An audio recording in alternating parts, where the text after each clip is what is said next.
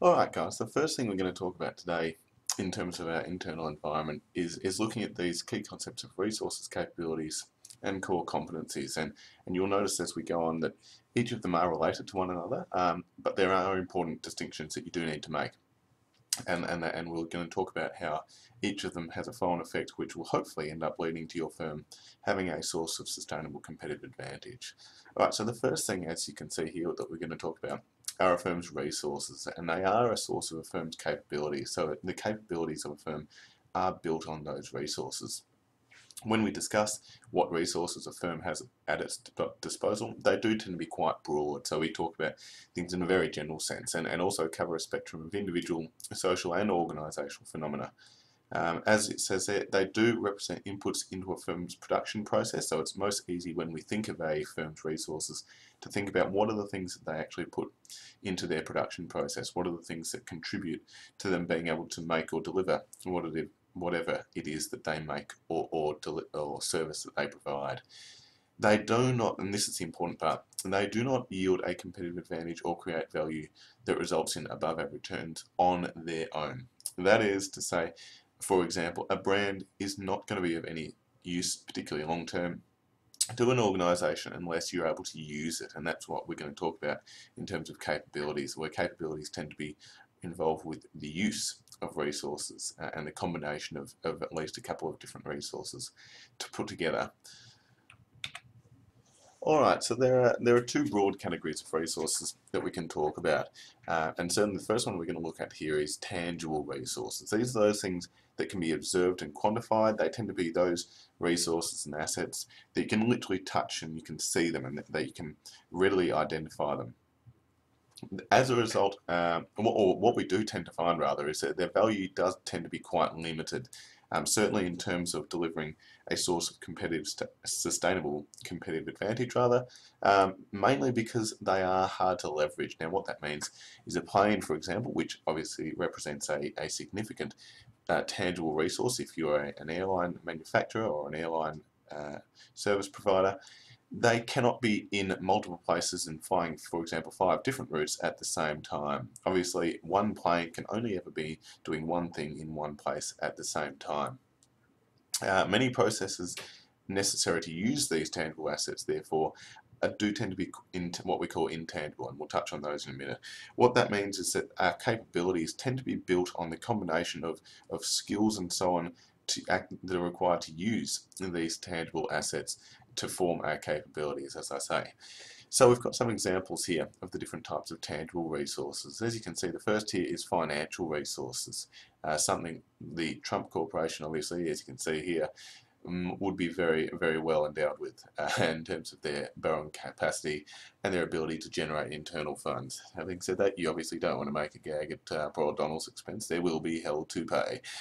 There are also organisational resources, such as the firm's formal reporting structure. So obviously if you develop systems and processes there, that can be really valuable to the firm, as well as its formal planning, controlling and coordinating systems. The most commonly recognised and thought of tangible resources are a firm's physical resources. So the sophistication and location of a firm's plant, that is the basic factory itself that manufactures whatever it is that your firm makes, as well as the equipment and technology within that plant that are used to manufacture whatever it is you make. The raw materials that you put into that production process as well are obviously crucial. If you're building planes, then you're not going to be able to do that without the use of steel.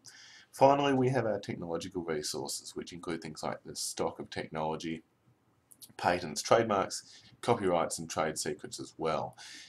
Going back to that example of the plane, I've got a short video here that demonstrates the use of, especially from the point of physical resources, how certain firms now within the airline industry are looking to use their tangible resources as a source of competitive advantage here.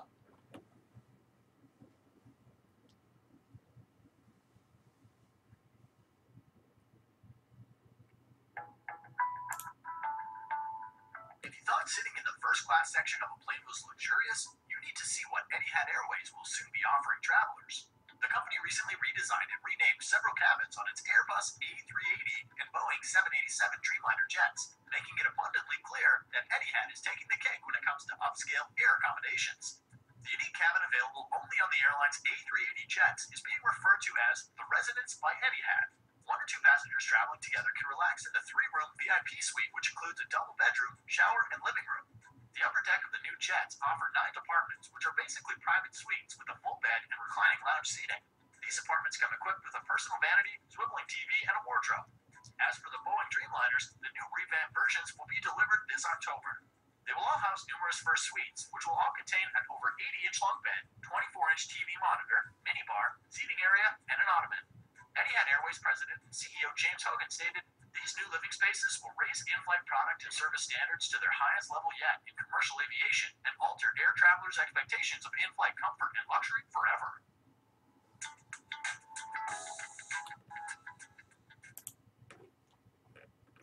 Not bad, hey? All they need to do now is stop showing Twilight and they'll be fine. Alright, before I offend too many more people, let's move on to intangible resources now. And as I touched on already, these are those resources, unlike the tangible ones, that cannot be observed or quantified, that you can't physically hold it up in front of your face and see it. And as a result, because of that, they do tend to be more difficult for your competitors to analyze and potentially copy or imitate, which is obviously advantageous to your firm. Obviously, the more difficult it is for competitors to imitate your resources, the greater chance that you will have a competitive advantage.